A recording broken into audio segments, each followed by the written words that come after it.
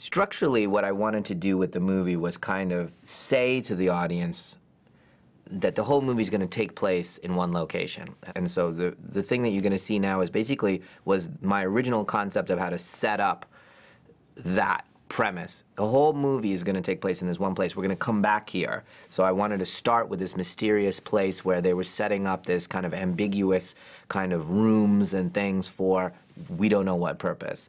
Ultimately, it didn't end up in that structure because there was just too many beginnings at the beginning of the movie. Like, what I did was move Patricia to the front, immediately start with her, and pick up right after Split. So this section you're going to see came out of the movie.